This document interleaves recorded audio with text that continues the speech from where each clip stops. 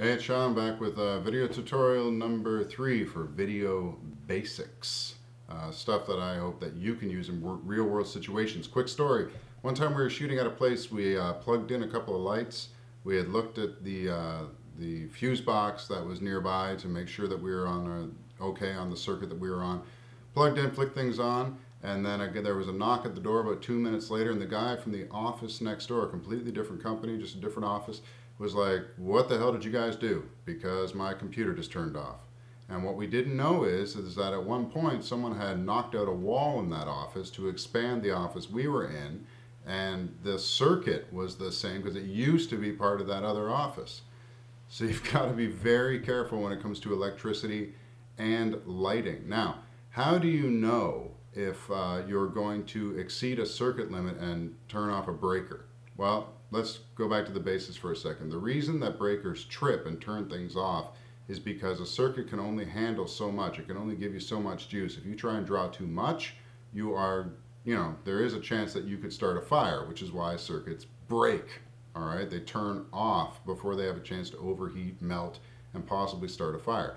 Your average household circuit has 20 amps worth of juice to give you. And if there's any electricians out there freaking out, he's not using the right language, I'm just giving the basics for what video guys need to know when they're plugging in lights.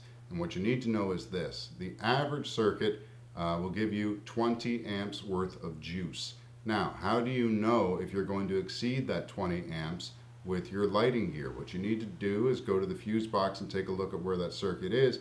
And if you're in, say, a room where it's all on one circuit, you know that room's only going to give you 20 amps and you can't run an extension cord to another circuit or something. That changes how you're going to light things.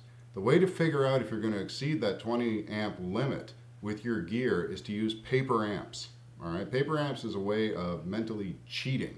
It's a way of rounding up, because a 1000 watt light actually draws something like, it draws 8.3 amps. So 20 minus 8.3, and that's what you've got left, is 12 and a bit. All right, excuse me, 11 and a bit. The way to cheat, so you don't have to do math, I think I even wrote it down. It's watts divided by volts is what will give you your amps. You don't need to go through all that. Just do what they call paper amps. Just cheat. And that is move the decimal 2 places. So if you have a 1000 watt light, move it over 2 places and you know that it draws 10 amps. If you have a 350 watt light, move the decimal place over, it draws 3.5 amps. And as you're doing that, you should be taking that away from 20. So if you have 10 amps being drawn by your 1K, your 1000 watt light, and 3.5 amps being drawn by your 350 watt light, you now know that you only have a few amps left to play with before you hit 20. You're at 13.5 already. All right, 6.5 more is all you've got left, and then you're going to break that circuit. All right, so bear that in mind when you're going on shoots. Always do your homework. It's embarrassing if you blow a fuse. It's especially embarrassing if you blow a fuse on somebody who's not even involved with the shoot. All right, they're going to be quite upset, and it is embarrassing. And even when you're looking at the fuse box, it may not be correct. Bear that in mind. If you're doing like a high budget shoot where you have an electrician who's going to take care of that stuff for you on set, great. If not, for the majority of you that are shooting in a residential or just a small office or something like that, remember the number 20 and remember to move the decimal place 2 places over for everything you use.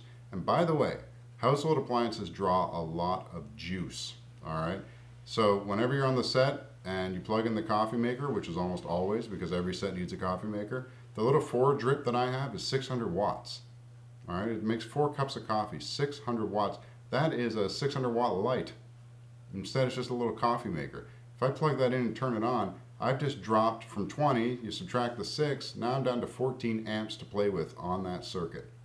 Bear that stuff in mind, avoid blowing fuses, avoid causing trouble for other people, and you should be okay. When it comes to electricity, do your homework. I'm not an electrician. I'm not giving you electrical advice, but these are some basic rules to follow to keep yourself safe and to keep your set with the lights on. We'll see you later.